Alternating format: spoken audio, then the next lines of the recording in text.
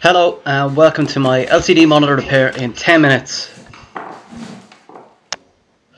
So this monitor would not switch on, the light would just come on and go off. So what we're going to do today is take it apart and see if we can fix it. So the first step obviously is to take off the little panel at the back and unscrew the stand. Now all of them are different of course, but in general you'll find that there's normally four bolts holding on the stand. And it could be a couple of screws maybe. There's two on the bottom of this one that you take out. And that's about it on this one.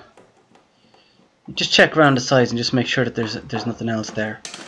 So once we have it in this position, I just get a plain screwdriver and jam it down between just the bezel or whatever you want to call it. It's the plastic. There's a back and a front to it and it clips together. Now you want to be careful with this. If it's important that you don't mark it, just people use plastic spudgers they call them, but I find them just flimsy. The way I do it with just a screwdriver will leave small little marks on it, but most people really don't care about it. And given that they're worth so little these days, it's really not a big deal. So I just generally don't waste any time trying to protect the surroundings. I just go at it with a plain screwdriver until you get it off. Once you clip it off, you can flip it over. There it is. Just be careful because the speakers are sometimes connected to it. So just connect that from the main board. With the cover off, we can see that this is the main board and underneath this metal shield is the power. So let's take off that metal shield first of all. That's just to stop any electromagnetic interference.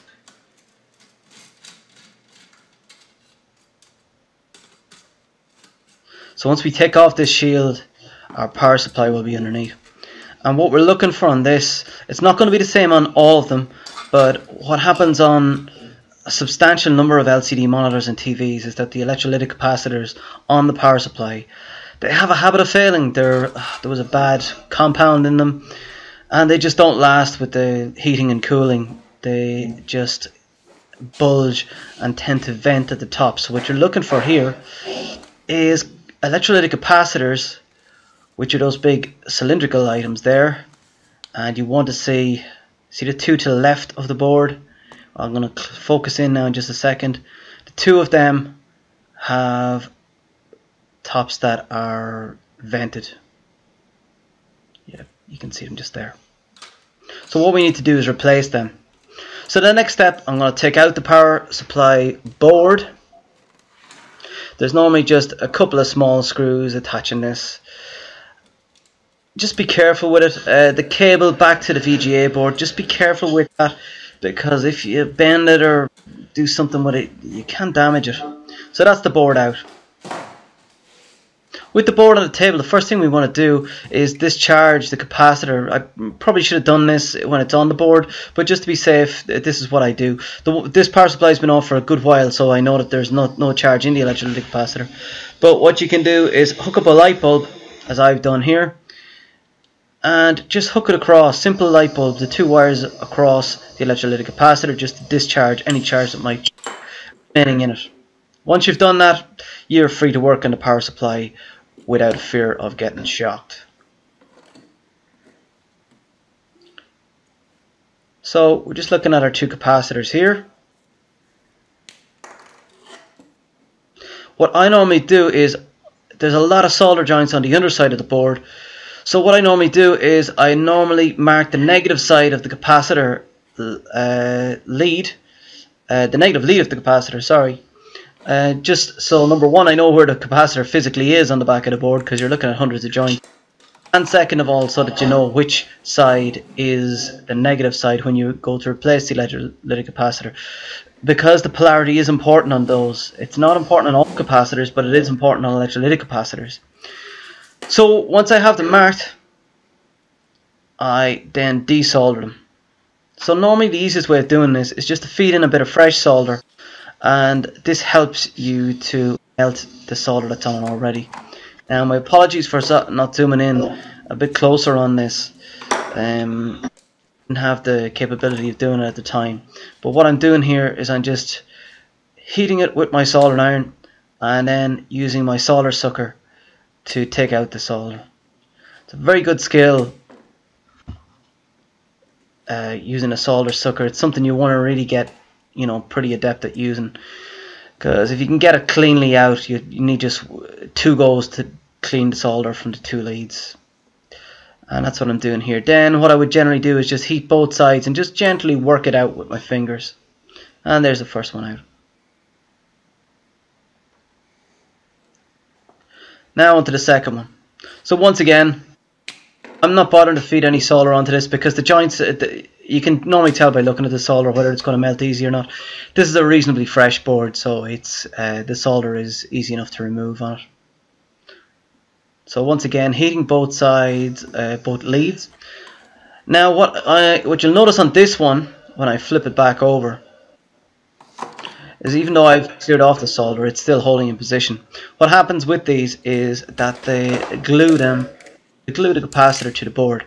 So it's pretty simple in this one. Just cut the glue, cut a hole between the capacitor and the glue. We don't have to mind about damaging the capacitor in this, because we know the capacitor is damaged already. So just once again, desolder the leads and pull it out from the other side, and eventually it comes out. Take your time with it, and it's easy enough to do. Now, although these capacitors, I know that they're already damaged, but you can verify if you have something like an ESR meter, which just measures the capacitance of a capacitor, but also the equivalent series resistance, which can go high on electrolytic capacitors that have failed.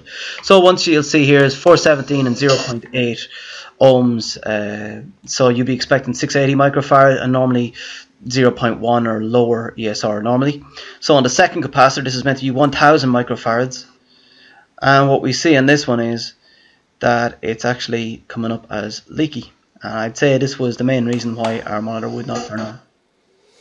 So we're going to replace both of them anyway. If you see any of them with bulges at all, you're better off.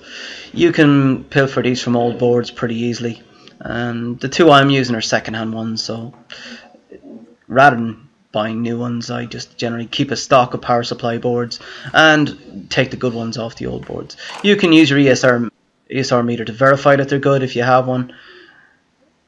So what we're doing here, what I do is I sit it back in, make sure the polarity is right, make sure that you put the right capacitor with the right capacitance and voltage in the right place. I normally take pictures of them beforehand so I can verify it afterwards, which is what I can do with this video obviously as well.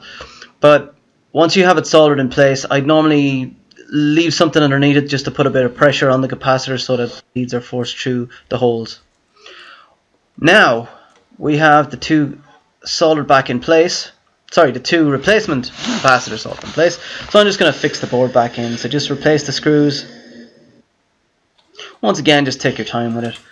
It's a good idea to keep the screws in a little holder, just so you don't lose them all, and to keep track of which screws go in which positions, because believe me, it's very easy to quickly lose track of which screws go in which positions. It doesn't really matter on these, but with laptops and other stuff like that, you can really do damage. So here's the cover putting back on, so remember to put in this cable for the speakers, and this just clips back on. Now this is kind of the beauty of the clip back on cover.